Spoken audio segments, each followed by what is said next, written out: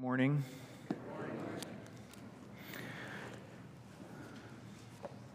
This morning I want to begin with prayer. From time to time I read a prayer from the Valley of Vision. I don't know if you know what the Valley of Vision is. It's a little book that is filled with Puritan prayers, and it's a book that I often use and return to as kind of a devotional.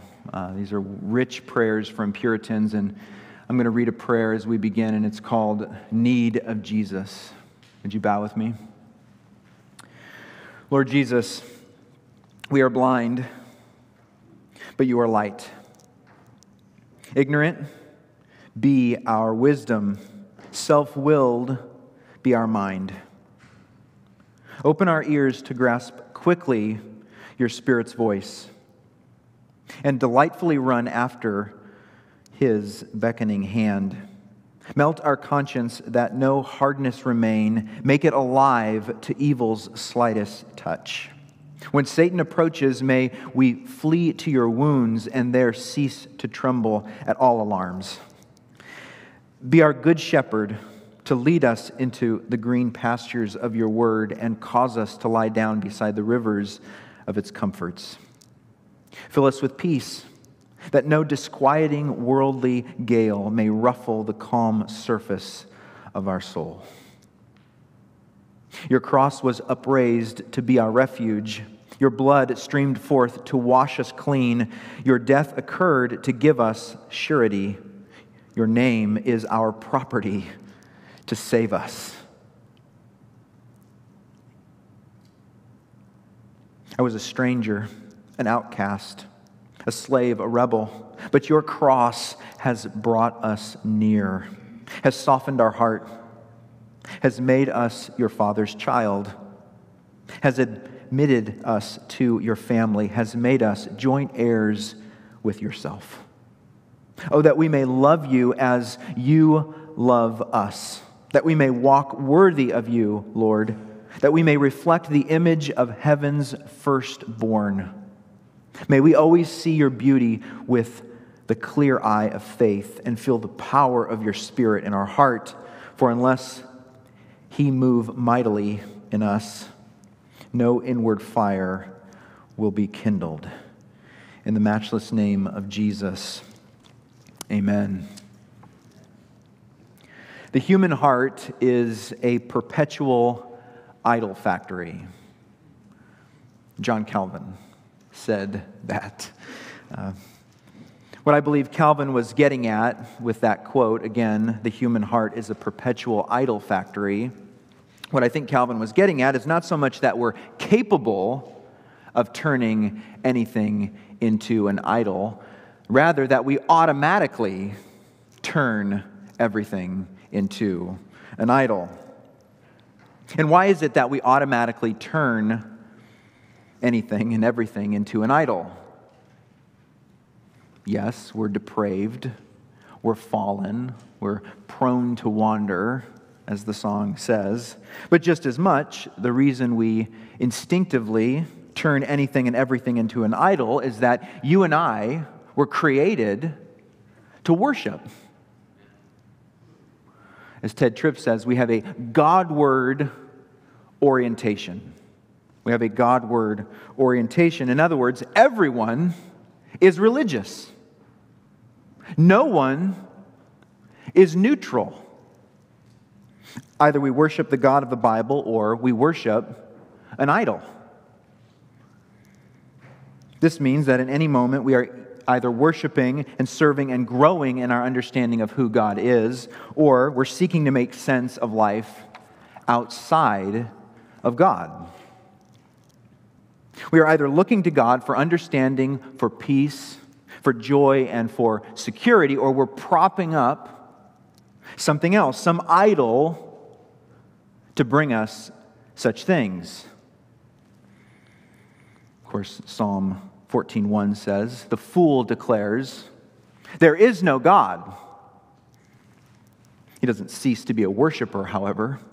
He simply chooses to worship that which is not God. Therefore, the question for us is never, will you worship? Rather, the question is always, whom will you worship? Whom will you worship? So then, what is an idol? What is an idol? Tim Keller, he writes this, quote, "It is anything more important to you than God, anything that absorbs your heart and your imagination more than God, anything you seek to give you what only God can give." He continues, quote, "An idol is anything so central and essential to your life that should you lose it," he says, "your life would feel hardly worth living."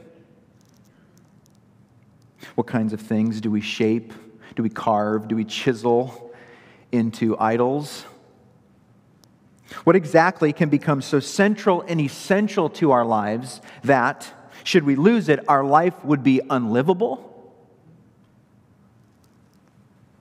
Family, children, career, money-making, achievement, critical acclaim, saving face, social standing, romantic relationships, sex, competence, skill, security, comfortable circumstances, your beauty, you're beautiful, your brains, you're smart, a great political or social cause, your morality, virtue, even success in Christian ministry can be an idol.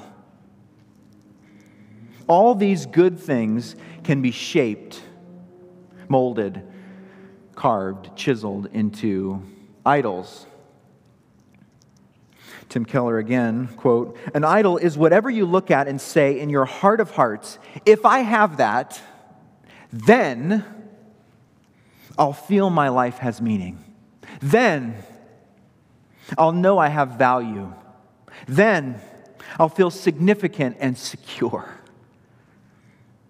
There are many ways to describe that kind of relationship to something, but perhaps the best one, he says, is worship.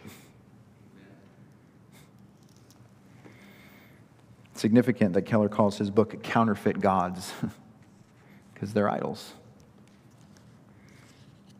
After all, what do people do with idols? What is their purpose? We worship them. Now, my goal this morning is not so much to help you discern the idols that exist in your own heart. I trust the Spirit will do that. Rather, my goal this morning is to point your heart in the direction of the living God, who is the source of every true need, as the title of my message suggests. And it's my hope that in doing so, the living God might topple over the idols that exist in my own heart, our hearts, so that we might look to Him as the fountainhead of true life. In order to do this, I want to share 4 facts that teach us that our every true need is found in God. 4 facts that teach us that our every true need is found in God. And again, it's my hope is that as a result, we might look to Him as the fountainhead of true life. As you know, we're studying the Gospel of John, and we're continuing our study in John chapter 14, starting at verse 25. You can look there with me. It says there in 14:25, "These things I have spoken to you while I am still with you," Jesus says. These words help us to remember something of the context that we're in this gospel, and where we've been studying in chapter 14. These words are spoken on the night before Jesus was crucified. In just a couple of hours, Jesus would be arrested, he would be tried, he would be crucified and laid in a tomb. If these events happened about between 6 and 9 o'clock in the evening, you remember Jesus would go out in the garden, he would pray, he would be arrested. The trial would happen basically overnight, and by noon the next day, he would be on the cross. So we're very close to the crucifixion in this encounter with the disciples. And so Jesus is leaving. If you look over at chapter 13 and verse 33, just to remember the context here, he says there in verse 13:33, "Little children, yet a little while I am with you. You will seek me, and just as I said to the Jews, so now I also say to you, where I am going, you cannot come." And so just a little while he is going to be with them, and then he is going to leave. And yet while Jesus planned to leave, as we saw last week, he is going to send another helper or leave another helper, or we like that word advocate, a helper or an advocate. Look at chapter 14 and verses 16 and 17. And I will ask the Father, Jesus says, and he will give you another helper, another advocate to be with you forever, even the Spirit of truth, whom the world cannot receive because it neither sees him nor knows him. You know him, for he dwells with you, and Jesus says he will be in you. It was the Spirit of truth that would indwell the disciples. As Jesus says, the Spirit was with them, but would be, soon enough, would be in them. Having promised the disciples that the Spirit would be in them, he makes another promise in our verse today, in verse 26, chapter 14 and verse 26. But the Helper, the Holy Spirit, he says, whom the Father will send in my name, he will teach you all things and bring to your remembrance all that I have said to you. And so the Helper, the Holy Spirit, will do two things, will teach all things and bring to remembrance all that Jesus said. With these words, we have the first fact that teaches us that our every true need is found in God. We find out here that he is the source of true revelation. He is the source of true revelation. Now, the most natural question to ask from this verse is, of whom is Jesus speaking? That is, to whom will Jesus teach all things and bring to remembrance all that he has said? In other words, is this promise for us?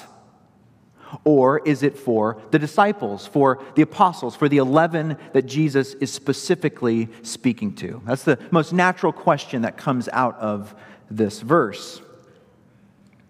In order to answer this question, we have to recall how the disciples are portrayed in the Gospel of John.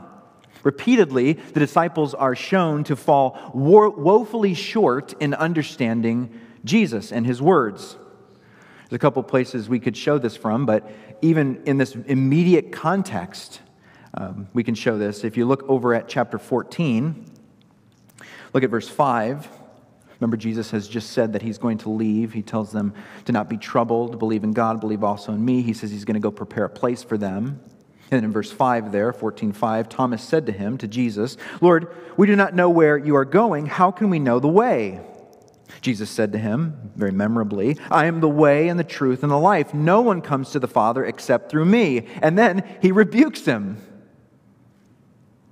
If you had known me, the assumption is you don't know me. If you had known me, you would have known my Father. Also, from now on, you do know him and have seen him. And Philip says to him, Lord, show us the Father, and it is enough for us.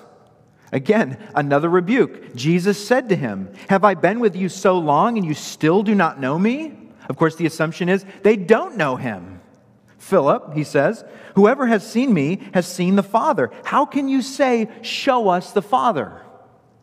So these disciples, although they understood something about who Jesus was, they lacked a key understanding of who he was ultimately. And John does this throughout his gospel. So they're returning to verse 26, again, chapter 14, verse 26. What Jesus is saying is that one of the Spirit's principal tasks after Jesus is glorified is to rightly teach and remind these apostles of all that has happened regarding the ministry of Jesus. John even acknowledges such a thing throughout his gospel. He uses some foreshadowing throughout the book to demonstrate this. If you want to follow me over to John chapter 2, I'll show you a couple verses here. John chapter 2 and verse 19. This is when Jesus cleans the temple out, or clears the temple. You remember he went in and he drove out the money changers. He poured out all their money. He overturned their tables. And then chapter 2 and verse 18. So the Jews said to him, what sign do you show us for doing these things? Jesus answered them, destroy this temple, and in 3 days I will raise it up. Verse 20. The Jews then said, it has taken it has taken 46 years to build this temple, and you will raise it up in 3 days. But he was speaking about the temple of his body. And then look at this, verse 22. When therefore he was raised from the dead, his disciples remembered that he had said this. And they believed the scripture and the word that Jesus had spoken. So John is doing some foreshadowing there, looking forward to that time that there would be some kind of revelation and they would understand the meaning of such things. Look at chapter 12. Here's another example. John chapter 12 and verse 16. This is the triumphal entry. They couldn't have known what all this meant when they were actually experiencing it. You see there in verse 13, they took branches of palm trees, the people, you remember the large crowds. They went out to Jesus. They cried out, Hosanna, save us. Blessed is he who comes in the name of the Lord, even the King of Israel, quoting Psalm 118. Jesus found a young donkey and sat on it, just as it is written, Fear not, daughter of Zion, behold, your king is coming, sitting on a donkey's colt. It's a quote from Zechariah 9:9. Jesus is fulfilling all these prophecies, Psalm 118, Zechariah 9:9. Look at verse 16. His disciples did not understand these things. They didn't know what all this stuff meant. But when Jesus was glorified, then they remembered that these things had been written about him and had been done to him. So again, this foreshadowing idea that eventually these disciples would have some kind of greater knowledge and they would understand deeper meanings that were happening with these events concerning Jesus. Therefore, based on the portrayal of the apostles in the Gospel of John and these kind of foreshadowing that John does throughout the Gospel, I do not think Jesus or John gives us this detail that Jesus is going to teach and the Holy Spirit's going to come and teach and bring to their remembrance all that he said. I do not think John gives us this detail to explain how we are taught by the Spirit. He does that somewhere else. So you have to go to 1 John to learn that. 1 John chapter 2 and verse 20, we learn there that in fact the Holy Spirit does teach us. But here he's not talking about that. He is talking about the Holy Spirit teaching the disciples. Now, why is this important? And how does it teach us that God is the source of true revelation? Well, who wrote this gospel? John, who wrote this historical account of the life of Jesus. Furthermore, we have other historical accounts. We have the Gospel of Matthew, Mark, and Luke, all of which were written by apostles or had an apostle standing behind the author, you might say. Peter stood behind Mark, and Peter and Paul both stood behind Luke's gospel. And so you have kind of the apostles that stood behind or wrote these accounts of Jesus. 2 Peter chapter 1, verses 20 and 21 is helpful.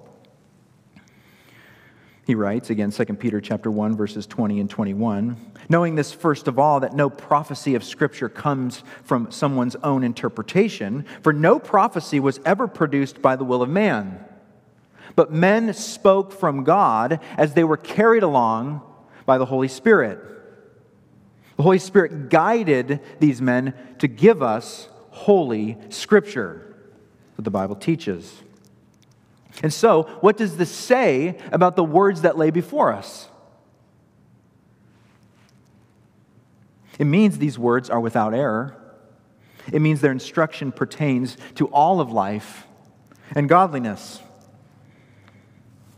2 Peter chapter 1 and verse 3, His divine power has granted to us all things that pertain to life and godliness through the knowledge of Him. And we have that knowledge written down in Scripture. In many ways, John 14:26, this verse here that we're looking at, is the bedrock of gospel truth. Everything we believe rises and falls on this reality. That the God of the universe taught and reminded certain men by the power of the Holy Spirit to record such things in Holy Scripture. In this way, God has given us the source of true revelation. If you would, I know I'm having you move around a little bit. Look over at Psalm 19. I want to show you this. Psalm 19.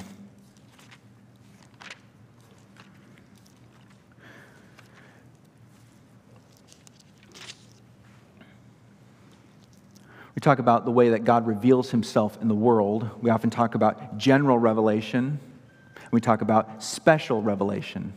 Right? General revelation is everyone has access to general revelation, but only those who have God's word have access to special revelation, or you might even call it scriptural revelation. Psalm 19 shows us both of these kinds of revelation. You remember Psalm 19 verse 1, very memorable verse. The heavens declare the glory of God. The heavens declare the glory of God. Now the word God there is significant because it's a general word for God. Right? It's like our word for God. We talk about false gods. We talk about God, the one true God. We use the same word to describe it. It's the word Elohim. It's the same kind of word in Hebrew. It's a general word for God. The heavens declare the glory of God. And his sky above proclaims his handiwork. Day to day pours out speech, and night to night reveals knowledge. It's continuous, it's abundant, it's universal. Verse 3, there is no speech, nor are there words whose voice is not heard. Their voice goes out throughout all the earth, and their words to the ends of the world. And so the creation is anthropomorphized. It's as if it's speaking like a man. Of course, we know it doesn't speak, but it communicates something. So man looks out into the heavens and can see there is a God. In the words of Romans 1, Paul says it's plain to them. So no one can say there's no God. What men do is they suppress that truth in their unrighteousness. That's what they do. They know God exists, but they love their sin more than to acknowledge that there is a God, and so they suppress the truth of the Creator in their unrighteousness. That's bringing Romans 1 into it. So that's general revelation. Everyone has access to that. But then there's special revelation. If you look down at verse 7. The law of the Lord, he kind of switches directions there. You could say, but the law of the Lord is perfect, reviving the soul. He doesn't say the law of God, Elohim. He says the law of the Lord, Yahweh. So now we have special revelation. We would never know what God's name was unless he told us. And you remember he told us when? The burning bush. Who should I, you want me to free your people? Well, who are you? Who should I say sent me? I am who I am, Yahweh. And so now we have special revelation. We know that this isn't just some general God out there. It's not the God of the Egyptians. It's a unique God, the one true God, Yahweh. This is what this is talking about here. The law of the Lord, the law of Yahweh is perfect, reviving the soul. The testimony of the Lord is sure, making wise the simple. The precepts are the statutes of the Lord. This is how you govern your life, how you live your life according to this one true God. They're right, rejoicing the heart. The commandment of the Lord is pure, enlightening the eyes. The fear of the Lord is clean, enduring forever. This relates to how we worship. The rules of the Lord, his judicial decisions, you might say, they're true and righteous altogether. How are we to think about those things? If those are the attributes of the word, well, are we to appreciate them? Well, look at what it says in verse 10. More to be desired are they than gold, even much fine gold. So we have God's special revelation through his scripture, through the apostles, as God brought to their remembrance and taught them these things, they recorded the New Testament. So the question for us is, where are we seeking knowledge? If this is true, the living God has given us his true word, the highest source of revelation. Where do we seek knowledge in our day-to-day life? What knowledge idol exists in our heart?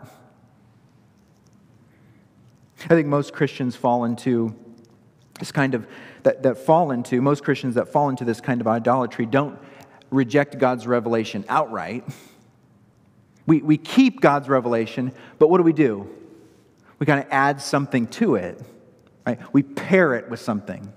We don't want to say that God's word, you don't want to invalidate God's word, but it's God's word plus something else. God's word plus some psychoanalysis. Or God's word plus some kind of behavior model. The Enneagram is very popular right now. It's God's word plus that. It could even be Scripture plus a gifted teacher or a kind of ministry. We add something to Scripture. I love what Charles Spurgeon said, very memorable. The Word of God is like a lion. You don't have to defend a lion. All you have to do is let the lion loose, and the lion will defend itself. Scripture will defend itself. Scripture is enough. It is God's true and highest revelation. Scripture doesn't need any help. No animal has the power and strength and effectiveness of a lion. No resource has the power and strength and effectiveness of Holy Scripture. Our God is therefore the source of true revelation. Here's a second point. Look at verse 27. Jesus says, "Peace I leave with you, my peace I give to you. Not as the world gives, do I give it to you. Let not your hearts be troubled, neither let them be afraid." God is the source of true revelation, and God is the source of true peace. He is the source of true peace. In connection with the coming of the Holy Spirit, Jesus promises not only to leave, but to give peace. Notice Jesus isn't wishing them peace in the sense of saying goodbye, peace. That's not what he's doing. He is offering them peace as an objective reality, is what he's doing. He says, "My peace I give to you." It's an objective peace that he gives.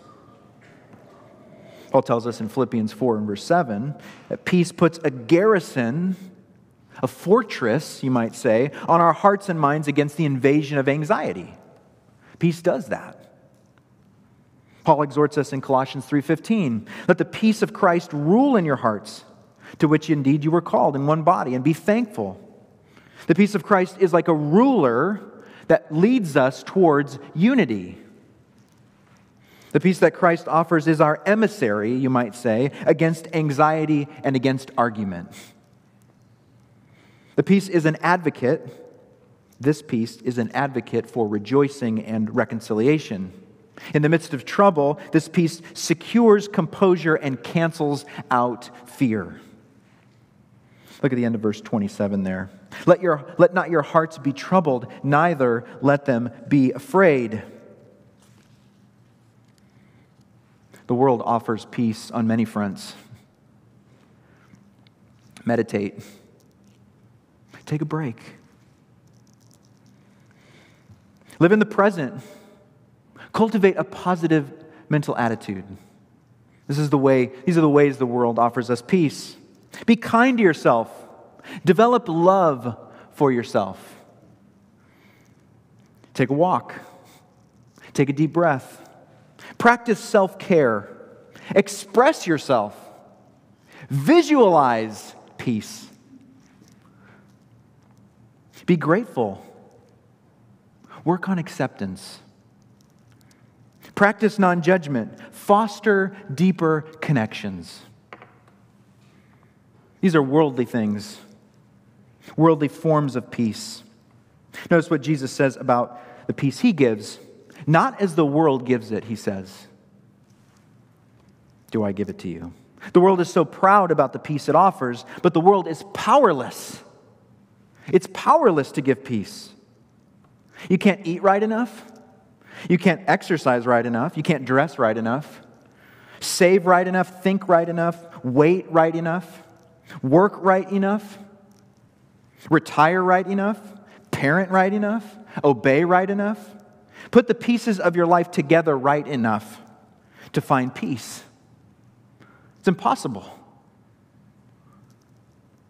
Any attempt, this is a long sentence, any attempt to achieve personal tranquility or political stability, whether by ritual, by mysticism, propaganda, without dealing with the ground level reasons for strife and enmity held up in the human heart, is exceedingly hopeless. Which is another way of saying, or a fancy way of saying, that our God is the source of true peace. You might remember in the Old Testament how the leaders of Israel, they dressed the wounds of their idolatry. Book of Jeremiah. Remember? Peace, peace, they said. Peace, peace. Jeremiah tells us they weren't even ashamed. They didn't even blush at declaring peace to the people. It was a false peace. The best the world can offer is to fly a flag of peace as a greeting. It says peace, peace, yet it cannot offer us true peace. Only Christ can give us peace. As he says, my peace I give to you.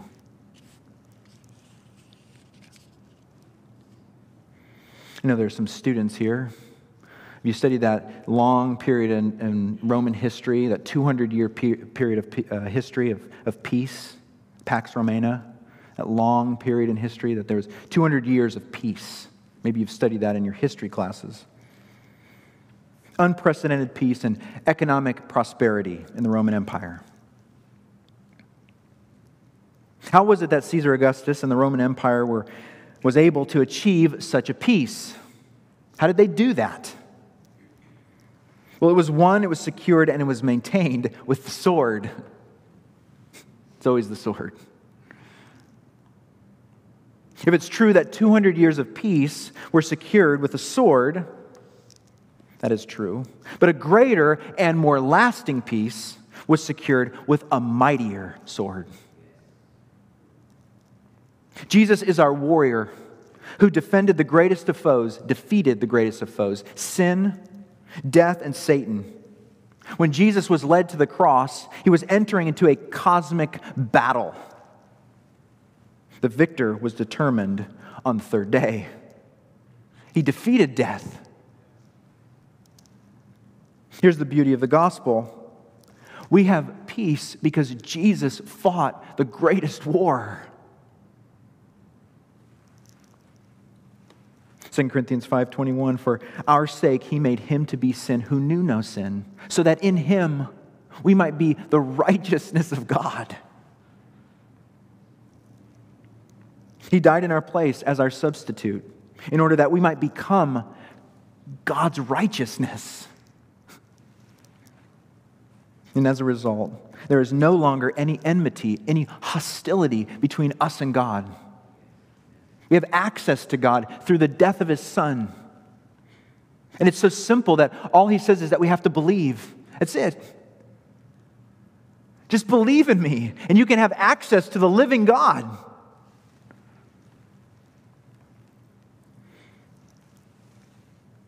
If you're seeking to find peace in anything but the Prince of Peace, friends, we're seeking an idol. He's the only one that can offer us true peace because He is the Prince of Peace. There's a third item, verses 28 and 29. Our God is the source of true revelation. He's the source of true peace. And thirdly, the source of true joy. Look down at verses 28 and 29. The source of true joy. You heard me say to you, I am going away, and I will come to you. If you loved me, you would have rejoiced. Why? Because I am going to the Father. For the Father, he says, is greater than I. And now I have told you before, and now I have told you, and now I have told you before it takes place, so that when it does take place, you may believe. Jesus returns again to this topic, the topic of his departure. And again, he rebukes the disciples. I have another rebuke from them because they don't understand what's happening fully. If you loved me, you would have rejoiced. In other words, if you truly loved me, if they truly loved Christ, and the implication again is that they don't, they would have rejoiced that he was going to the Father. It would have been their joy that he was leaving.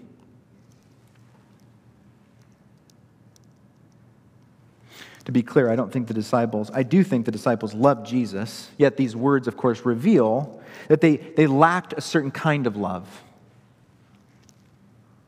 Their lack of love was evidenced by their failure to rejoice at his departure. The disciples saw the Lord's departure only as a loss to themselves. Where are you going? Don't leave us. They were selfish. They didn't think about what it would gain him, how amazing it would be for him. What would it mean for him to leave? It would mean everything to Jesus. Jesus had left the indescribable glories of heaven, where he experienced perfect fellowship with his Father. The Bible tells us that although he existed in the form of God, he didn't think that that was a thing that he should hold on to. He didn't grasp for that thing like we would expect him to have. He didn't regard the presence with the Father a thing to be held on to, but he emptied himself.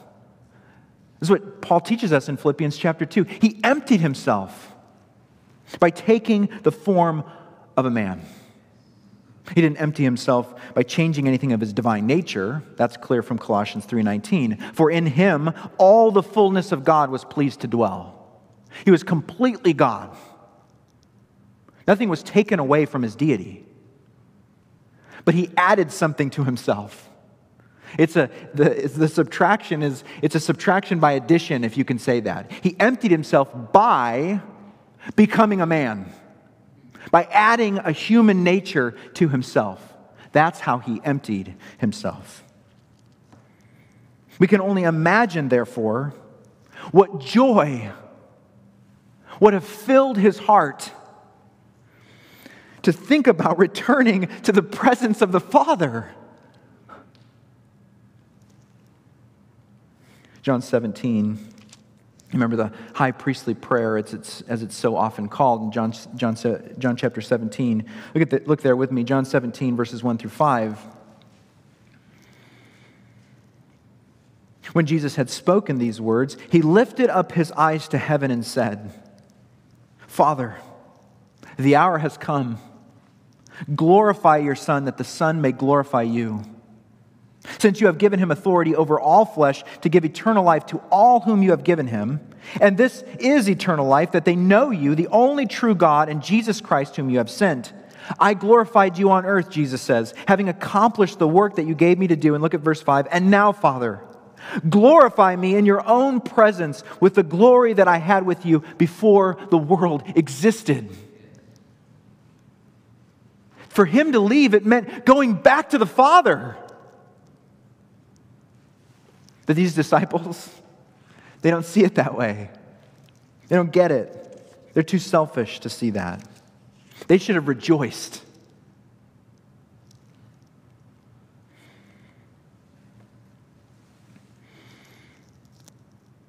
So you know, the little statement there is somewhat confusing sometimes. People have taken this to mean different things. At the end of verse 28 there, I'm going away and I will come to you. If you love me, you would have rejoiced because I am going to the Father, for the Father is greater than I. For the Father is greater than I. He's speaking from his incarnate state, from his human nature there. By taking on a human form, Jesus took on a certain subordination, you might say. In this context, Jesus is speaking as a man. He's looking up into heaven. He's longing for that day that he might be returned to the Father. For the Father is greater than I, he says. And so what does all this mean for us? Well, it means that our joy is to be found in the fact that Jesus has returned to the Father. That should be our joy. Jesus actually fulfilled the work that he came to do. And he is now seated at the right hand of the Father. He accomplished his work. If the disciples were rebuked for not wanting to lose him, we are to be praised, you might say, for letting him go.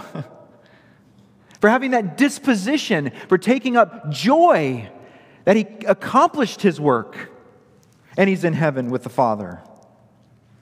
It's our joy to let him go because we know what it means. We know what it means that he's not here. Hebrews 12:2 says, for the joy that was set before him, he endured the cross, despising the shame, and is seated at the right hand of the throne of God. No doubt there was pain in the offering. First the agony of the cross, but then the ecstasy of heaven. That was his. Certainly Jesus took joy in being reunited with the Father. In your presence, there's fullness of joy. Psalm 16. In your presence, there's fullness of joy. At your right hand are pleasures forevermore. Jesus longed for that. And he knew what it felt like because he was there. And he took on the form of a man, and then he just longed to be back with the Father. No doubt, he took joy in triumphing over sin. After making purification for sins, he sat down at the right hand of the Majesty on high, having defeated the devil. He took joy in the restoration of his divine rights. He is seated at the right hand of the throne of God. He returned to that position of power. I'm sure Jesus took joy in being surrounded by the praise of all the people of whom he died for. You remember that verse in Luke 15? There will be more joy in heaven over one sinner who repents. Imagine the angels praising God and Jesus with them, rejoicing over every conversion, every time the light comes on and someone's regenerated, every time we crucify sin, every time we share our faith. Jesus is up there rejoicing in the presence of God, the Father. It's too much. So what about us? What about our joy? John 15:11. These things I have spoken to you, that my joy may be in you, and that your joy may be full. That your joy may be full. This joy is in us. The joy of Christ is ours. God is the source of true joy. You might say, I know that, but John, I'm joyless.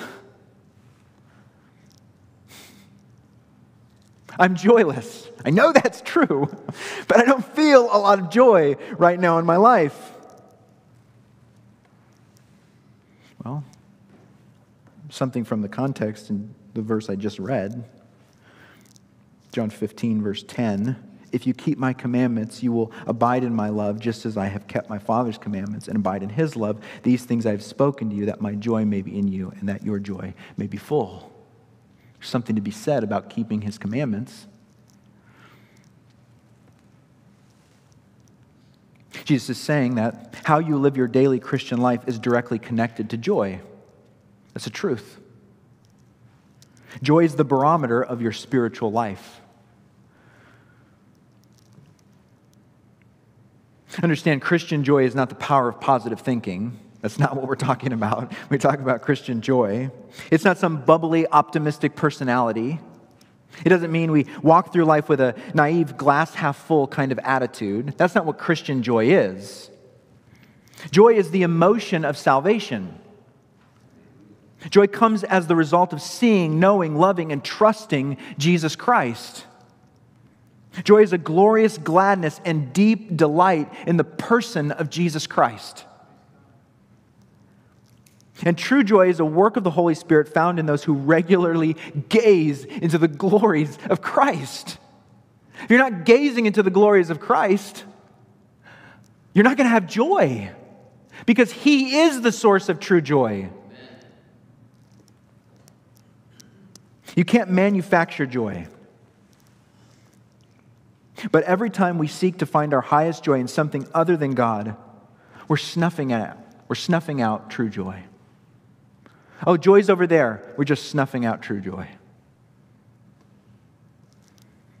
When our joy dips, the tendency is to look to our circumstances and then contribute that our situation is the cause of our joylessness.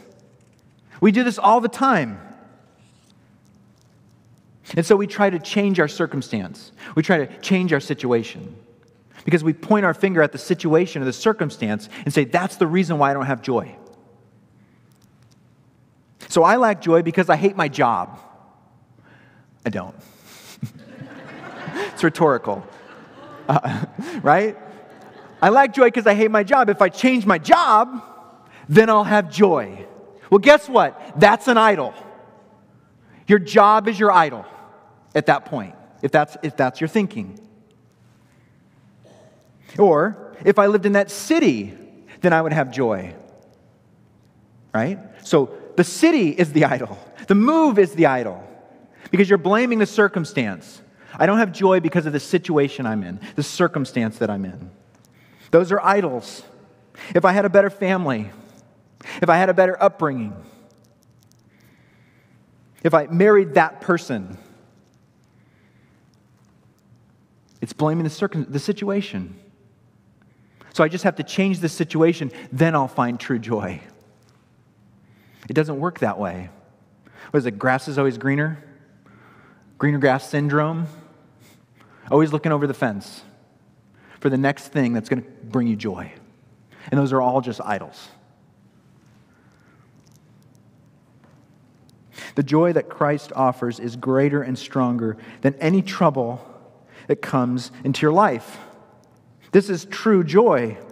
Jesus is teaching us that the rejoicing we do, and the Bible teaches us that the rejoicing we do and the joy that is ours cannot be snuffed out by our circumstances.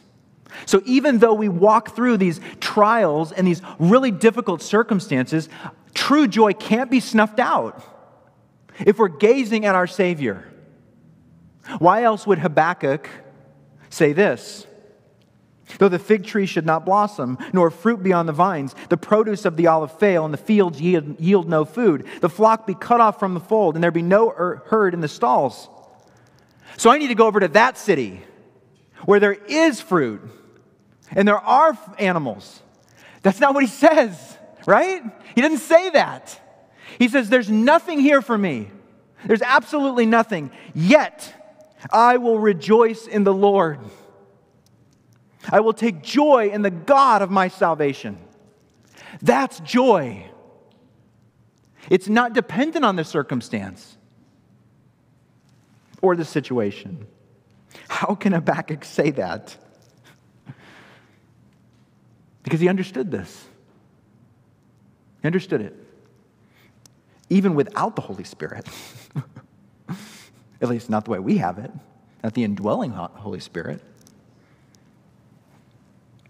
This means we have to topple over whatever idol of circumstance we're blaming for the cause of our despair.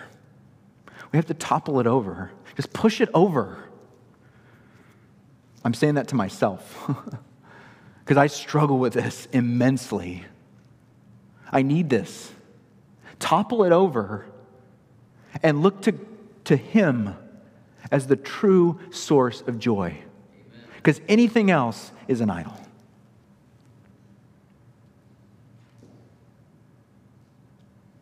In toppling over such an idol, we have to put gospel truths on video in our hearts. We have to preach the gospel to ourselves.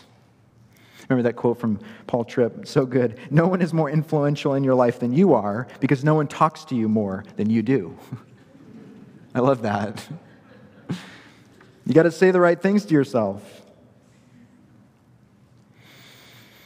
4 facts teach us that our every true need is found in God, so that we might look to Him as the fountainhead of true life. God is the source of true revelation, the source of true peace, the source of true joy, and finally, God is the source of true security.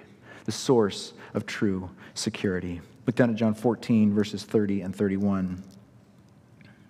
I will no longer talk much with you, for the ruler of this world is coming. He has no claim on me. But I do as the Father has commanded me, so that the world may know that I love the Father. Rise, let us go from here. Just a couple thoughts on this point. The ruler that's coming is, of course, Satan. That's what he's talking about here. You remember before Judas left the room, back in chapter 13, John tells us that Satan entered into Judas Iscariot, and so he was going to go do what he was going to do. Satan is called the ruler of this world in the sense that he's the ruler of this world's evil system of rebellion against God, if you're confused about that. Jesus was in conflict with Satan for some time. Satan was likely behind Herod's attempt to kill Jesus when he was a baby. You remember that. Satan had appeared to Jesus while he was fasting in the wilderness, tempted him to sin. And throughout his ministry, Satan incited men against him, against Jesus. You remember Jesus told the religious leaders that opposed him, "You are of your father, the devil." So Satan has been trying to get Jesus, to kill Jesus for his entire earthly ministry. The conflict with Satan would reach its climax at the cross. Satan finally succeeded in killing Jesus. However, he only brought about his own destruction, as we know. 1 John chapter 3 and verse 8 tells us the reason the Son of God appeared was to destroy the works of the devil. And Hebrews 2:14 says that through death he destroyed the one who had the power of death, that is, the devil. When Jesus says there in John 14:30, "He has no claim on me," he means that. He means just that. Satan could not hold him in death. He has no claim on me. This phrase is it's kind of an idiom. It's an idiomatic way of saying Satan can make no legal claim against me. Jesus was not of this world and he never sinned. What charge could Satan ever bring against Jesus? He was perfect. If Satan has no claim over Jesus and Jesus took victory over Satan through his indestructible life, then Jesus, our God, is the source of true security.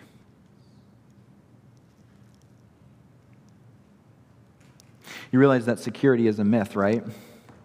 It's a total lie. You can bar the doors, you can lock the door, you can hire a security guard, but you never know. Somebody could still break in. Security is a complete myth.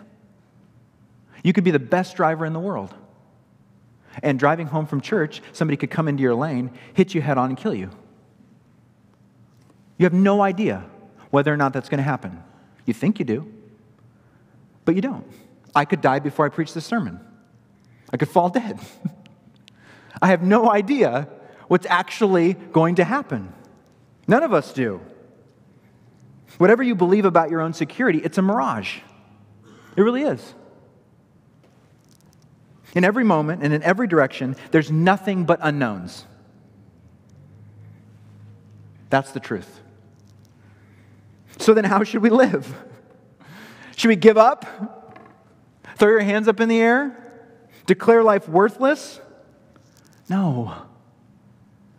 We declare that Jesus, that the living God, is the source of true security. Only Him can we trust. I've set the Lord always before me because He is at my right hand. I shall not be shaken. Therefore my heart is glad, the psalmist declares, and my whole being rejoices. My flesh also dwells secure. It's the only place that we can find security is in His indestructible life, Jesus. Do you believe that God is the source of true revelation, the source of true peace, the source of true joy, and the source of true security? I hope you believe that. I hope you maybe believe it a little bit more. At the end of this sermon, maybe we move the needle a little bit. I hope so. Do you believe that the living God is the fountainhead of true life? Everything comes from Him.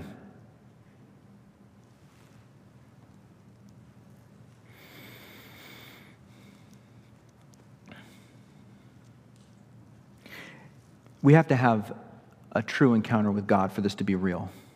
Right? Idols have to be replaced. If we uproot them, they just grow back. They have to be replaced. And so we have to have an encounter with God.